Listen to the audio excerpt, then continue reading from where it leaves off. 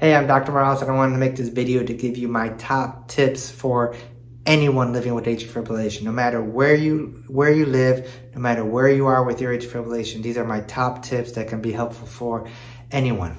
So number one would be to find the right treatment for you. And that basically goes along with saying, don't settle for treatment options that are not working for you.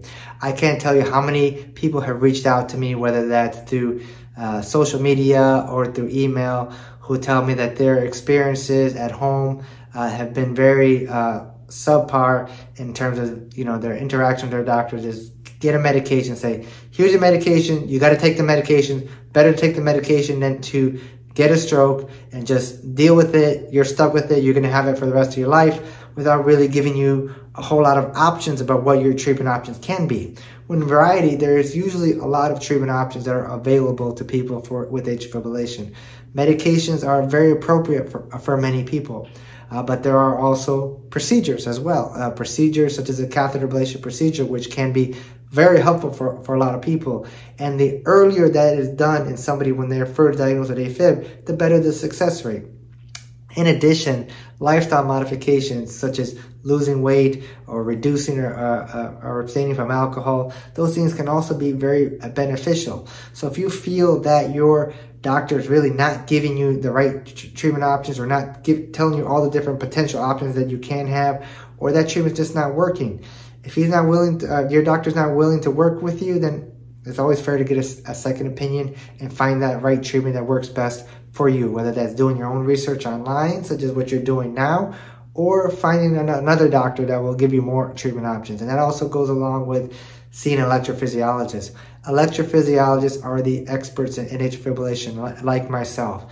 We've done many procedures on people who have atrial fibrillation, so it is always key to get an opinion from someone who's an electrophysiologist early as possible in your disease course, because that's when you're really going to get the main treatment option. So the first thing is really find the right treatment for you and don't settle for whatever it is your doctor may be giving to you if it doesn't appear to be working for you. Number two tip would be to understand your risk of stroke. Risk of stroke is the most devastating part about having atrial fibrillation, and it is the most serious consequences of having atrial fibrillation. But not everybody's risk of stroke is the same. It's very individualized based on your own individual risk factors. The most common risk factor scoring system used is called the CHADS-VASc risk scoring system. You can look it up and figure out what your individual CHADS-VASc risk score is and understand how your risk of stroke can be from atrial fibrillation.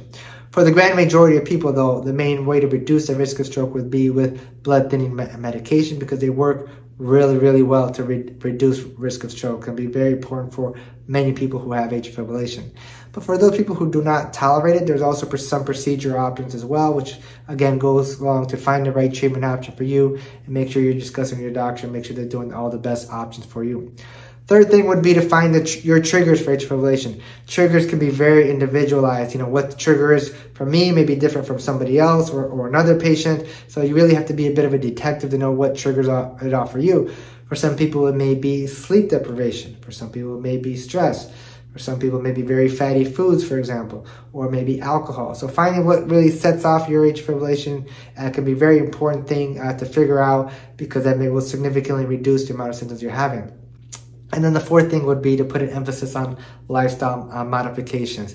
Lifestyle modifications, which for a lot of people would be losing weight, but that could also go down to reducing inflammation, reducing blood pressure, having a healthier lifestyle to reduce excess sugar, artificial ingredients. All of these things are not only healthy for your body, but are also healthy for atrial fibrillation.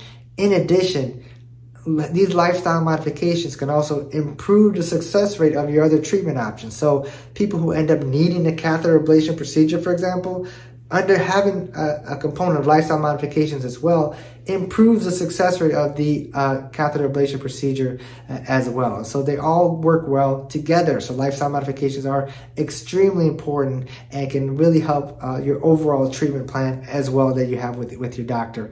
So those are my top tips for anyone with atrial fibrillation. Fortunately, when it comes to lifestyle modifications, I created the program already that gives you the step-by-step plan for everything that you need to improve atrial fibrillation naturally.